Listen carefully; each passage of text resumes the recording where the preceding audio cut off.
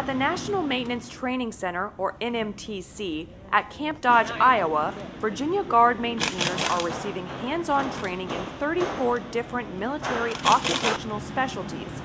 The 111 soldiers are from the Blackstone-based 3647th Maintenance Company and are getting the chance to work on equipment they rarely even see.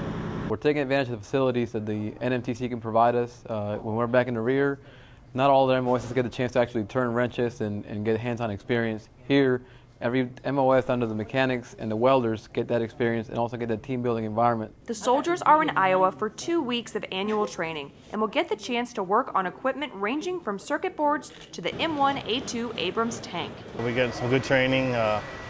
We don't usually get to do any training on this equipment at home station because our unit doesn't have it. The staff at the NMTC provided the 3647th with maintenance scenarios on a variety of platforms and equipment in order to test the soldiers' job proficiency.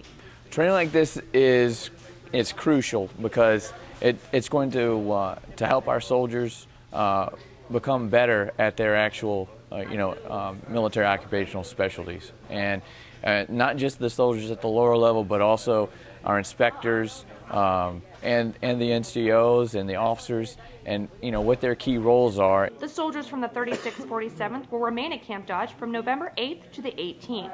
From Camp Dodge, Iowa, I'm Army Staff Sergeant Tara Gaddy.